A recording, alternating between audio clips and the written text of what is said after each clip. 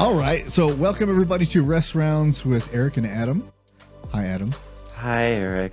Well, thank you for you know why he's doing that is because I have my tournament tomorrow and he knows that I'm sensitive and I'm feeling the feelings. So he's like, "Hey, guy, how are you doing? You all right, buddy?" Yeah, I'm okay, Adam. Thank you. I wasn't Here for emotional until you. I got to get through this. Okay, this is tournament talks.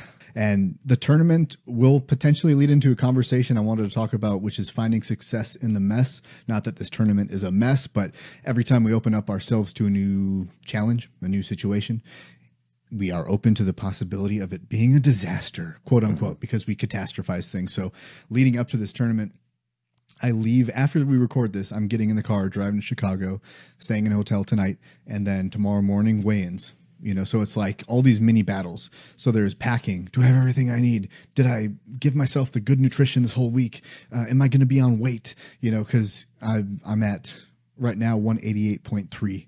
And if I hit 190, I go into the next weight division, which usually is a disqualification. But I got a note saying if you do go over, you're just in that weight class, which is it's smart because we're white belts. So it's not like if I'm a black belt, maybe I could see that because it's a very, strict rule set, but this is like some beginners who just want to try. So I was really happy to find out that there's a little bit of grace there. Well, that was a fun $140 to just drive to Chicago and spend the night in a hotel and come home ashamed to my family. Right. Thanks, Naga. So help me understand, help me as a newbie understand this weigh-ins. So you're driving down there to do comedy night with the Wayans brothers, or what is this Wayans thing? A lot of laughter, I'm sure, on the mats. No, but in high school, the one season in wrestling I did, I weighed in there too, so I'm familiar with the process, which again was JV. So if I didn't hit weight, it was like, okay, you're doing 130 tonight instead of 125. So it's kind of that same energy, but as a beginner, in my mind, it's like my guys in my gym were telling me, like, don't like stress out, because in your mind, I don't know about you, but for me in my mind, I'm a white belt, a beginner. That's my classification in no-gi and gi for this jiu-jitsu tournament. But everyone I'm going against is a trained killer, is an assassin. And that's what they said, like, hey, dude, they're not assassins. They're not killers. They're like you. They're just, we're 30 to 39-year-old men who are just trying to be active. So it's not like the next greatest fighter in the world is going to meet me on the mat and just wreck me. And I'm like, maybe I'm that guy. Yeah, maybe I can be the assassin. And so then I get that in my head. And that's also damaging because I haven't even gotten to Chicago yet. So all of these stories in our head create this cacophony of noise, and we haven't even gotten to the event yet. And then I'm like, what if I don't weigh in right and I miss that? I oversleep my, go through my alarm. And I don't know if that's just anxiety that lives in me, but I think some people are like, dude, it's not that big a deal. Just show up, but I'm like, no, I have to make it there. And I'm like really high strung. Yeah. And I think it's just excitement. I think I'm just really excited to get there and do it. I know when I was, what was it, on Monday? I went to training nervous, like the worst nerves I felt in a long time. And I got to the mats and trained. And as soon as I stepped on the mats, everything just, it fell off, and I was calm because I was there and we did the thing, and I've been calm ever since until today, because now I'm going to the next thing, and it's the unknown. And it's always that. And Ironman and karate and jiu-jitsu is always the same thing. My kids going to somewhere new is always the unknown and not the actual thing. And once you get into it, it's okay. Yep. And that's how you know you're in the right place. You know you're in the right place when you get into the thing and it's okay. But I'll tell you, anybody that walks into these things or gives the really, really terrible advice of, well, just do the thing, just go into the ring and do it. Why be nervous? Why worry? First of all, if they're not experiencing that, they're liars or they're psychopaths, because fear and nervousness and excitement and that energy are normal emotions. They're supposed to be felt. When you just turn that into focus and you harness it, it is, what it is, and feel it as part of the experience. So knowing that you're nervous, that's part of the joy. That's part of the fun and the experience of the whole thing. I saw this on Instagram by this jiu-jitsu account, and they were talking about the 4 things you need to do as practitioner. And I think this applies to any kind of physical activity. Ironman, I apply it to this too, because I've experienced it. And it was, train really hard and see what happens when you go out and you have victory. Then you also need to train really hard and go out and experience great defeat. Yes. And you also have to not train really hard and then experience victory to realize, that you actually do have a lot just on your base level. Without preparation, you are capable of something. And then don't prepare, under prepare, go out and get smashed. Yeah. So you can learn humility. So you do have to prepare. So it's like experiencing all of these different things, I think, is important. And it's just when we overemphasize the fact that we're going out there to be the guy who's underprepared and dominates competition, that's the danger or the discomfort, because I just don't know loss yet. I know loss, but not in this arena. Right. And that's one of the, that is one of the important lessons. I mean, it's like you go out there and you want to do your very best. You want to win. You want to succeed. And the biggest, whether it's a catch-22 or paradox or whatever, because I'm not, this is a martial arts show. This is not a language show. So take that for the spirit in which it's intended. But that thing there is the fact that without loss, without the risk of losing something or finishing in dead last, there's no glory of first place. There's no lessons learned. So you have to go in with the attitude of just knowing that there's a victory in either situation, as long as you, again, go into the ring and you just throw down and you do your very best and take the lessons you learn from it. Yeah, that's really getting into this idea of going into it. What are you focusing on? Yeah. And so if you focus on the negative, it suffocates, quite literally, anything that is positive, anything positive that could happen.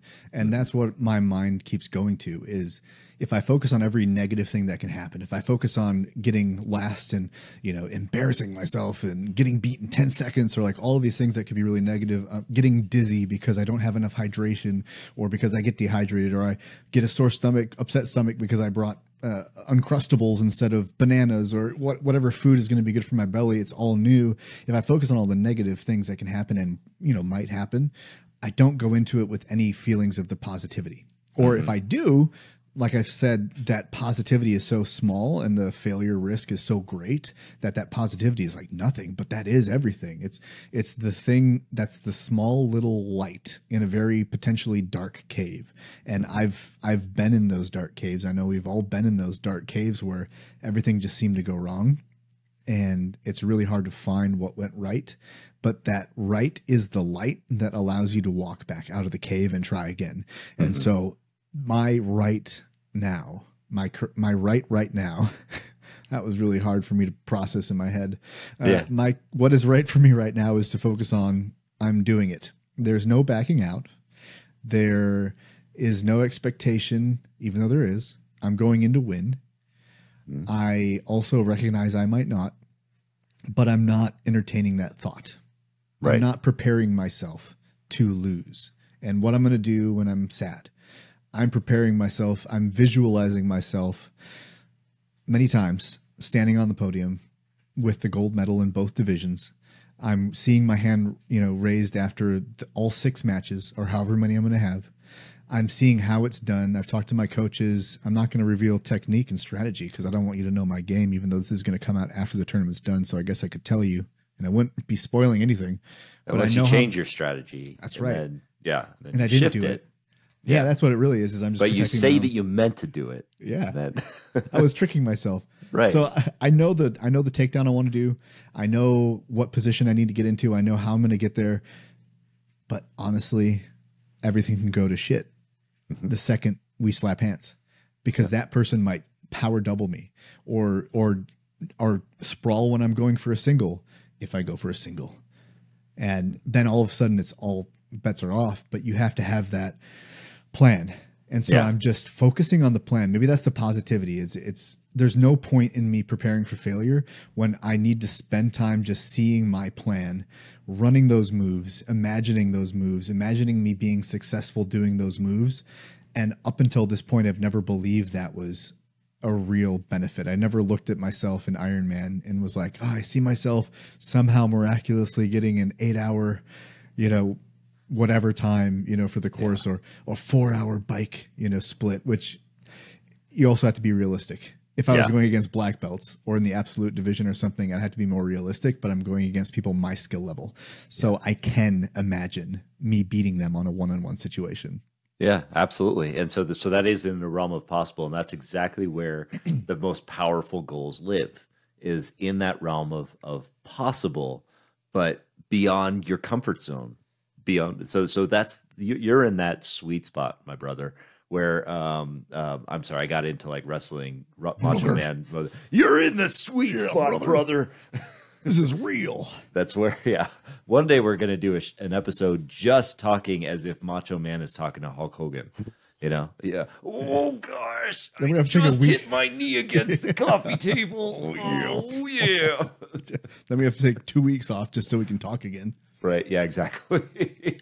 But that's the sweet spot of where your goals are. So yeah, that visualization practice you're doing right there is perfect. So so let's walk through. I'd love to walk through what your expectations are for tomorrow, because you want to win. You want to go in and win. Mm-hmm. So what does that look like? So for my success is the answer to my childhood wound, which is I control how this thing goes. Mm-hmm. I'm the one who says what openings are and aren't available to you for you to hurt me. Yeah, that's an interesting perspective, and you got into, you know, a deep part there, which is you know, which is addressing that childhood wound. So it's almost like the victory looks like being in control to that level that you didn't feel like you as you were a child. Yeah, that's 100%. Great. That was a long way to say it, I suppose, but that is my success, is I was in control. That's a lot of clarity, my man. So fantastic. Yeah, and that's the beauty of the physical realm. Like that's what this show is about. Like I as it goes on, we're going to talk a lot more about martial arts. Mm-hmm. We're in a position where I'm new, so it's 5 months. I think it'll be almost 6 months tomorrow. Yeah. On the 17th, it'll be 6 months. So that's not a lot of time to have this proficiency and expertise. It's just about my journey so far in connection to it. So there's a lot of Ironman talk. There's a lot of other things I've done in the Army that are physical, but it's really about how your physicality unlocks your story and allows you to write a more empowered one. And when you find your whys, they're often connected to things in childhood that you wish were different. And, you know, I don't know what yours are in karate or whatever, you know, what that answer is for you, but I'd be curious if there's any clarity you've gotten through your, again, we're both new in this, but not new to physicality necessarily, but has there been any things like that have gotten clarity? If not, like that, it's putting you on the spot, I realize. Yeah. Yeah, no, it absolutely has. You're right. And I mean, I think that, you know, as you're saying that, and as you talk about that, I've never been much of a fighter. I never have. I've always wanted to get into martial arts because I thought it was really cool. I thought it was, you know, it tapped into the creative and artistic side of me. And what I've found in doing it, because I've been doing karate for about a year now, maybe a little more. And in that time, you know, I've seen that the confidence has come out, because now all of a sudden I've turned something that used to be inherent fear of getting punched in the face, but also just fears of just like how other people feel about me, like come to the surface. Even as we're sparring now, and I don't know if you get this in jiu-jitsu, but like as we're sparring now and, you know, we're punching at people, I still find myself after a year of doing it, like, you know, like just not wanting to connect, or feeling like I will somehow piss somebody off if I punch them, or while it's sparring. But meanwhile, while I get punched in the face, I'm almost like, oh, I'm sorry about that. Sorry, my face got in the way of your fist. I still feel that way. Yeah. So I have this really, really inherent like people pleasing gene that comes in that comes from my childhood, and that comes from a sense of everything that I do, you know, is driven by a fear of feeling shame. I don't want to feel shame, and that comes from a lot of stuff that, you know, was going on in my life in my younger days and well into adulthood, where it was just like, I don't want to feel shame. So I do everything I can to avoid it. That includes trying to please people so that they don't get upset with me or disappointed or force me to feel that shame. So the idea of karate, though, is now helping me in a respectful and safe way to break that frame. And there's a long way to go for me with the fighting and the sparring aspect.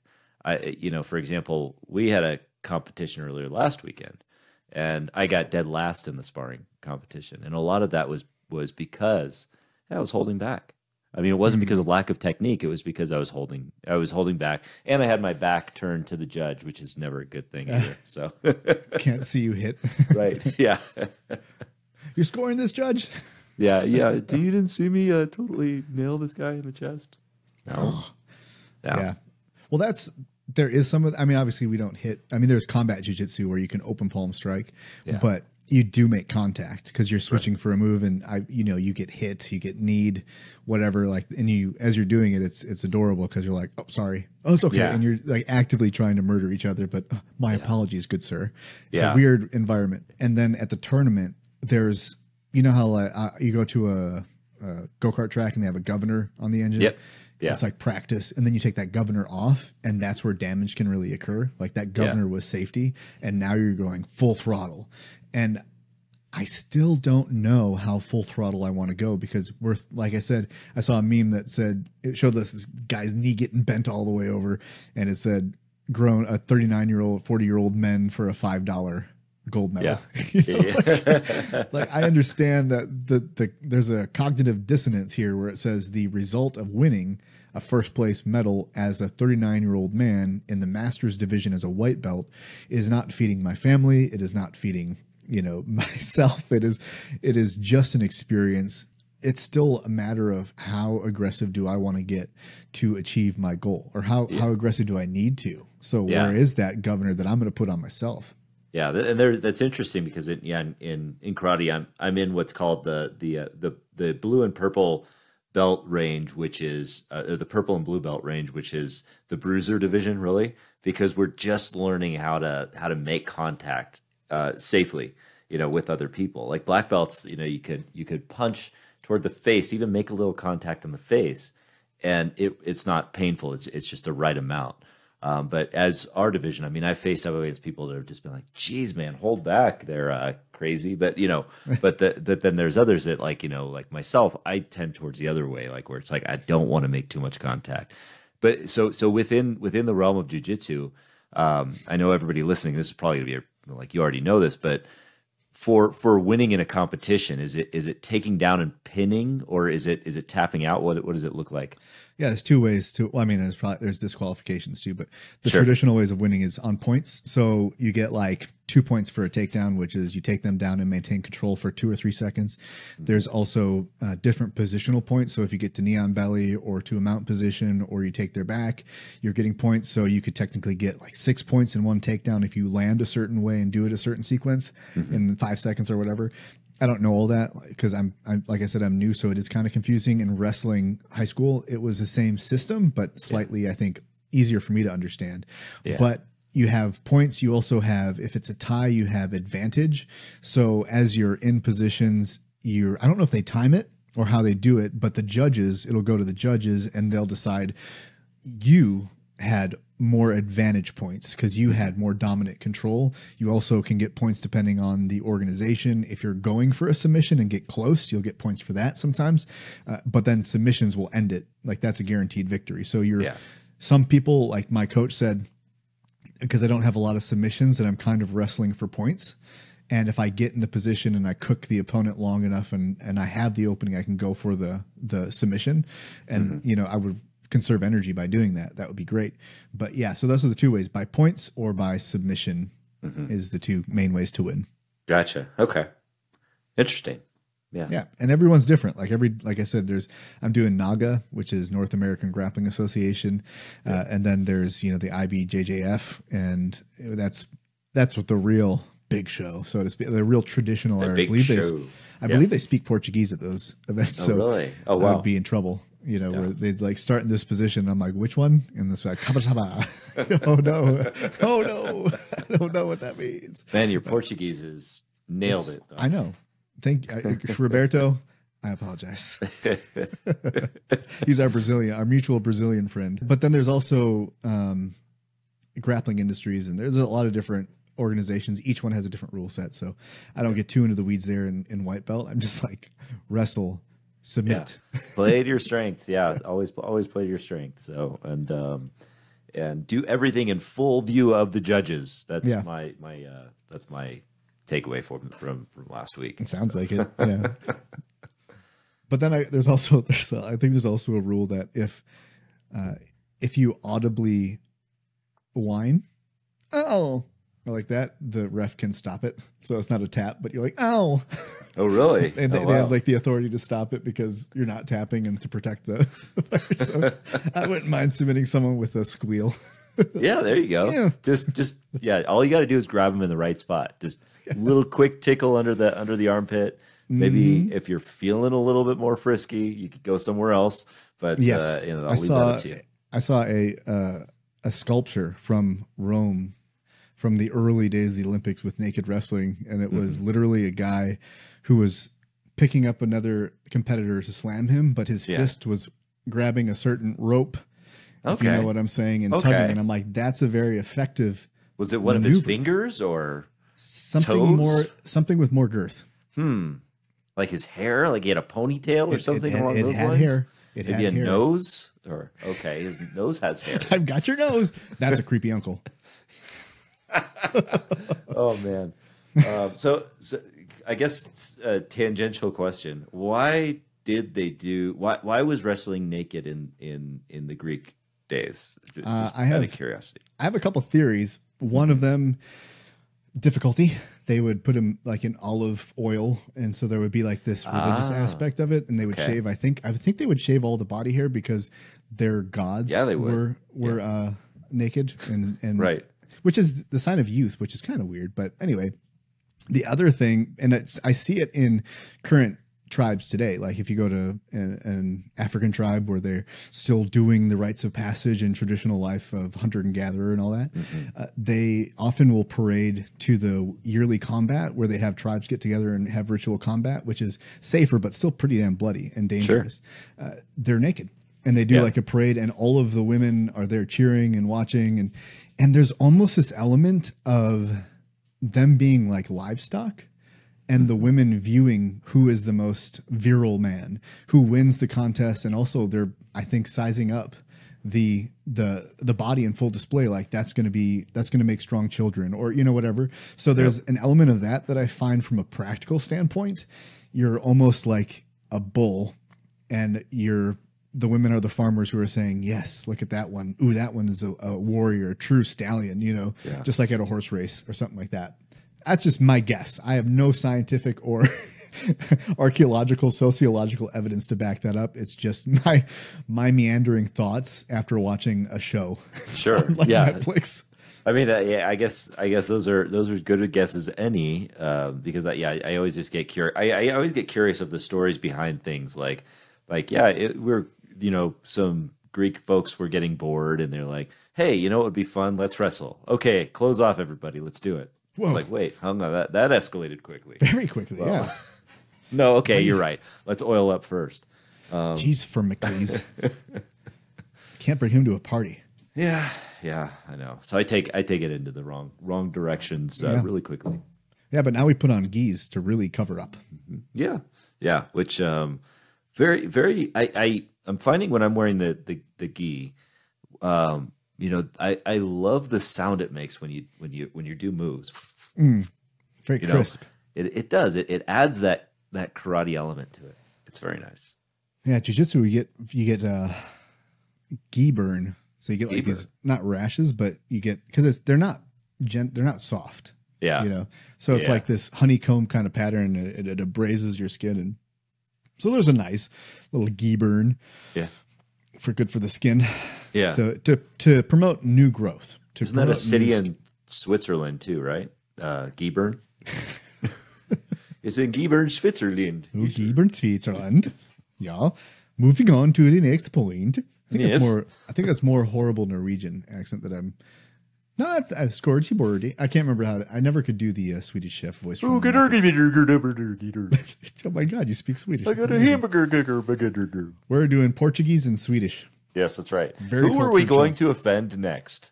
Well, I don't know, but I can't wait to find out. And you'll find out in the next segment called Where is the Mess in Your Life and How Do You Grow from It? So let's just say this. It's in Canada. It's in Canada. It's Canada. You've seen the news. Actually, I haven't because I try to avoid that. And it just made me happier, honestly. Yeah. Because you exposed yourself to so much mess in your life. And then you go to the news and it's like, hey, here's worldwide mess. Yep. So it's like, oh, great. Just everything is terrible. Fantastic. How am I supposed to find one good thing? Like the odds are stacked up against me. The villain is too large. So there's nothing I can actually do to make any meaning in my life. So I take this task very seriously to be miserable. Yes. And I find ways to be miserable and helpless. So I have no accountability in my life, no ownership. And one of our values is ownership on this show. And the reason it is because if I take my life and the mess it is or isn't, it's not related to my life compared to Adam's life or how Adam views my life or how this person views my life, or it's my life.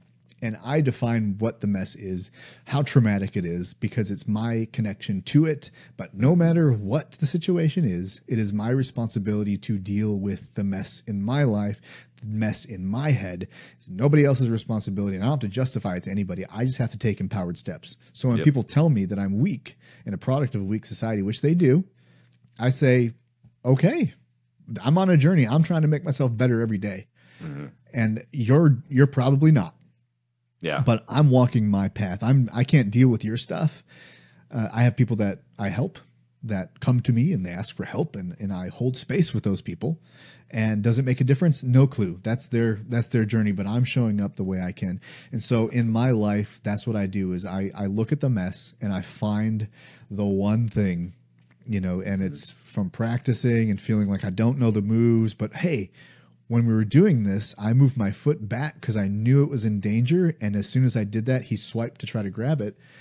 That didn't happen 3 months ago. I wasn't aware. I didn't think I could do it. And now my body is reacting. So that means I'm internalizing the lessons.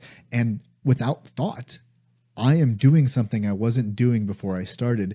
And even if I get beat, I made progress, and I get really excited about that progress because it means there's hope. If there's progress, there is hope. If there's stagnation, it's because you're not finding the one tiny little pebble of growth, the one positive out of this whole experience. I don't care for me if it is just the fact that I signed up and went to the tournament and showed up when my mind said, dude, maybe you can just call in sick. It's getting a little bit freaky. Oh, dude, it's not that big a deal. It's just a tournament. Like, no, it's my experience, my emotional connection to it, and I'm trying to deal with that. And I'm going to go there, but I'm feeling feelings about it, and that's my experience, and I'm going to honor myself because I'm doing this. And when I win, amazing. Yeah. If I lose, I'm going to find something from every single match that I did well.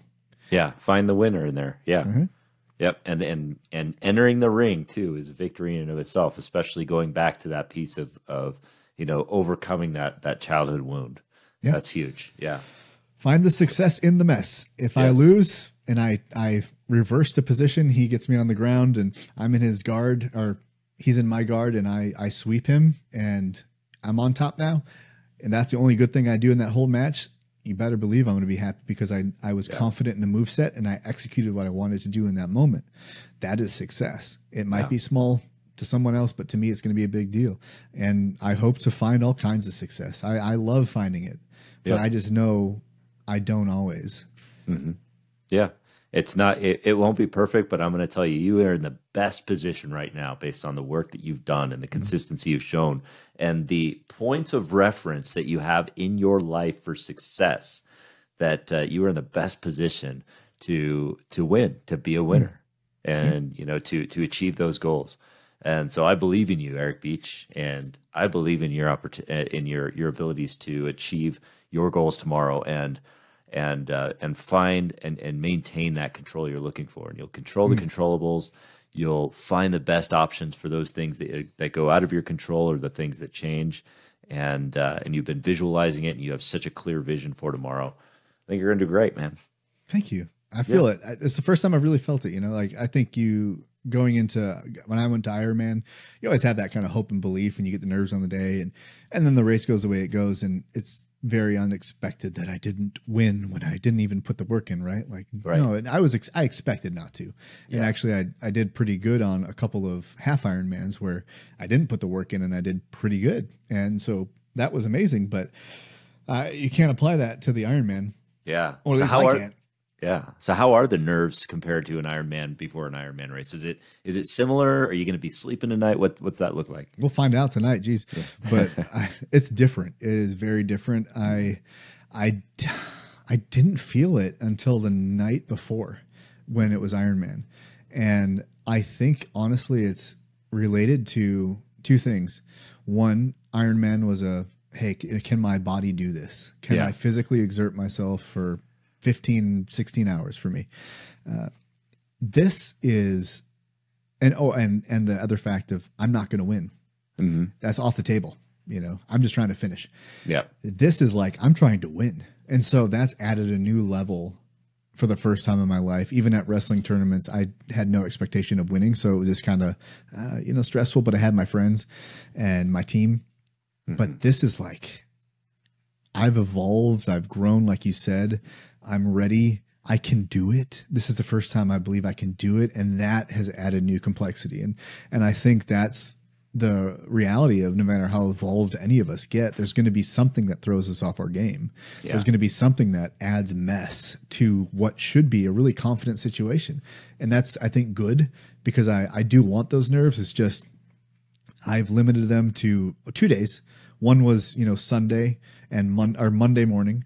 That whole morning, I was like, oh my God, this is, what am I doing? Got to practice calm. Mm-hmm. And then it was good until today. And I'm like, oh man, there's the weight weigh in, like I'm 188.3 and I gotta be 190 or below, but I was up at 193. And so I'm like, what did I do? And then you getting in your head about like stupid weight stuff. Yeah. It's 3 pounds, and it's like I ate some salty food and it was water weight, whatever. So just stay what you've been doing. And it's just unnecessary stress because I thought I would be disqualified. And then I found out it didn't matter. I would just be in a bigger weight class. Yeah. So I'm like, okay, that's, as long as that's the case, then I'm cool. So there's all these different levels of nerves that it's not like an Ironman. Oh, you're 160 pounds. Yeah. The cutoff for you was, in your age group, was 159. Sorry. Yeah. That's, as long as you're the same age as you said you were, you're good to go. So there's differences in requirements that I don't necessarily love, but I do understand why the weight classes are there. I just overly stress myself because I wanted to fit in the 180s. And that's like a whole dangerous thing. It can be. Nerves are feeling okay right now. Talking to you, they've calmed. Before the call, I was really nervous. It was building and building as I'm packing. And as soon as I get off of this episode, I'm packing the car and going. And it's probably going to hit me the first 10 minutes of the drive. And then I'm going to listen to music and try to vibe and zone out and just enjoy and get to the hotel and be nervous, get in my room, sit on the bed and just look at the wall for a little while and just be like, oh, okay, I'm here. And then we'll see what. You going to listen to some Gordon Lightfoot on the way, or some Neil Diamond? It's kind of things like, coming to America. See that's, for sure, dude. Yeah, no metal whatsoever. Right. No, definitely not. You want some Gordon Lightfoot or some Karen Carpenter. She's my jam. Yes. And one of the best vibratos in the business. Yeah. I got to say, National Treasure, she don't need no auto-tune. Come on. No. She has a pure voice. Yes. Sad story, though. Mm-hmm. Very sad. It was sad. And Donnie and Marie Osmond, so good before a jiu-jitsu match. Just, a little bit country and rock and roll, a little bit to get you to realize that you are both and not either or. Because jiu-jitsu itself is a little bit country and a little bit rock and roll, is it not? Really, it's a lot of rolling. I can tell you that. Yes. Oh, good Lord. But yeah, I think that's a good point, though. The thing you mentioned about evolution, that's why the nerves are increased. And one of my pro riders on Project Echelon, which is, we have a professional cycling team in the nonprofit that I co-founded. He told me once, pressure is a privilege. And I think that's what it is I feel pressure. No one's pressuring me. I feel pressure on myself because I want better for my life. I want to perform to the best of my ability. I want to be the best at whatever I'm doing. Like, I'm driven to be the best. Yeah. I recognize that's maybe not the reality. That's not the end goal necessarily, but that's the driver. Sure. And so believing that I could be the best on that day out of the 4 or 5 people. I mean, I'm not saying in the state of Wisconsin or in the nation, but on that day, that I am the best. And that's a pressure, which is a privilege, because I'm in a position where I've worked hard to gain that privilege of having the honor of believing in myself enough that I think I can win. And that brings up emotion, but that I'm happy to have it. Yeah, it's good emotion. I mean, emotions are there for a reason. If you're suppressing them, if you're going in like Drago as a robot and just I must break you. Yeah, there's no real triumph there. You want to go in as Rocky, and if you're getting, beat up the whole time, and then at the end, you get the and that's what you want. So Rocky 4, everybody, go see Rocky 4. Still the best movie of all time. Yes, that is. And then Rocky 5. Ugh. No. That's Rocky. It was bookended by some pretty terrible Rockies. Like Rocky 3 was not great either. Yeah, 1, 2, 4. 1, 2, 4. Yeah, yes, definitely. Yep, they could have done without everything else. But what are you gonna do? Find the success in the mess, even if it's what is it now? Not even a trilogy. It's a sextuplet. I forget how many they made. Well, yeah, I mean, they've got spin-offs, they've got Creed, they've got all this stuff now. I haven't even dug into that stuff. The universe, it's right on par with Fast and Furious. Yes. Yeah. So anyway, with the conversation wrapping up, I wanted to mention maybe one more thing on the lines of this end topic that we were kind of working on, which is the pressure as a privilege. And one of the things that I've learned, about this pressure is that you gain that privilege. You gain the belief in yourself through practice and through making a lot of messes and finding a lot of successes within those messes and continuing to come back and evolving and trying new things and leaving stuff that doesn't work and realizing that you're not a failure because this wasn't the thing for you, but it got you to the thing that is the thing. And maybe that ended up not being the thing. And then this is the thing, but you continually try to learn as you go. And this is the muscle that we're working. And it doesn't matter what it is in, but if you want success, that's the key, is to keep coming back and repping and trying, because if it's even your marriage and you guys are in conflict and you overreact and you're the one who overreacts because, again, if it takes 2 to tango, but you can't change anybody else. So you're looking at what you did and what you can do differently as a parent, as a husband, as a wife, as a friend, whatever. When you look at those things, you're going to see them. I see my mistakes, but I still make them. Isn't that weird that I still make those mistakes, even though I see that mistake being made? The key is, and I tell this to people, you see the mistake, right? Like, I totally see. I missed the cue and I overreacted. I did this thing and I always do it. But you always do it. So the success in that is now think back on that situation and think about how it could have gone. Yeah. What you could have done differently. And then maybe 2 or 3 times from now, you catch it before it becomes explosion, anxiety, anger, rage. And so now I can go into a fight and I can be calm and know that I can catch it because I've practiced enough. I've gone into training enough now where I feel my rage come out. And, someone gets really aggressive with me and I really appreciated it because he's a good friend of mine now, but he was the first person to, on an open mat, like come at me hard where I got pushed back and I was like, okay, motherfucker. And then I went at him and we're fighting, we're not really fighting, but it's that fire of competition between us where it was it's on, and it was a really great role. And that was a first time where I safely was able to have that emotion come out. Yeah. Because I've felt that, but it's not appropriate to get into fights in the middle of some parking lot or whatever, not about it, but. Oh, okay. Noted. Yeah, I know that was this is my intervention. Everyone come in. Thanks Adam's here. What are we talking about today? Where's the ice cream you promised me, Eric? I like to talk about how a relationship will change in the following ways unless you get your anger and violence under control. This doesn't sound like an ice cream social that I was promised. I'm sorry. Will there even be pizza here? This is not fair. No, I'm going to give you a pizza on my mind, though. Ironically, you made me very angry. I think we should step out into the parking lot. I see your point. Maybe I do need help. No, but seriously, that it is a skill and you develop it over time, but you're going to fail at it over and over again. I mean, it's just par for the course. Maybe you won't, and then congratulations, you did it. Like, that's amazing. But you're going to fail at things. You're going to see why, and then you make changes in the future. And that's what I've done for years, 10, 12 years, is led up to this moment where I finally feel like I believe in myself. I'm in the best mental health. I'm in the best emotional health. I'm in the best physical shape of my life. And it all starts years ago. That's the end goal, I think, is truly, it's gold medals, whatever, it's Kona, whatever it is, it's finishing an Ironman. But really it's about getting comfortable in your own body and being like, this is an amazing gift that I have, this tool that I get to use. And as long as I can use it, I'm going to. And I'm going to figure out how to make it last me a hell of a long time. Absolutely. That's an absolute true statement. And Eric, I'm proud of you for everything that you've done to come to where you're at today, from physical, mental, and everything health.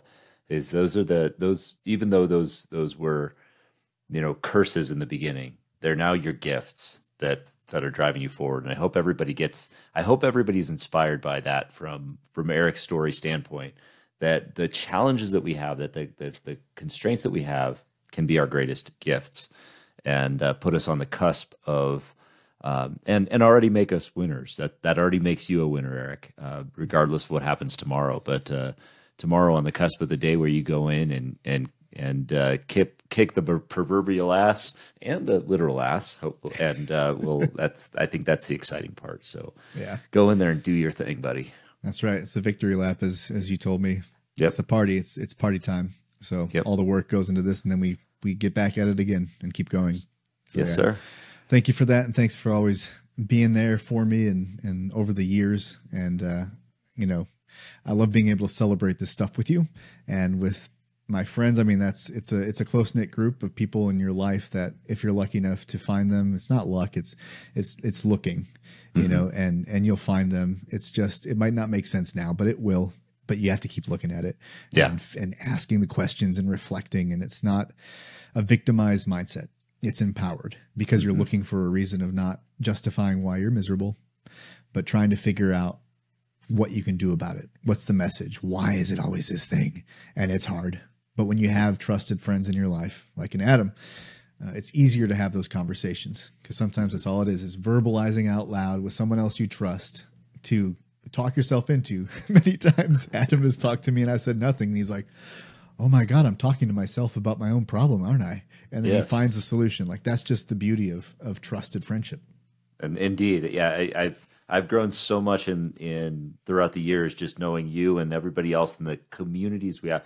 Every high achiever that I've ever interviewed, this podcast included, means that their that community is the best path towards success.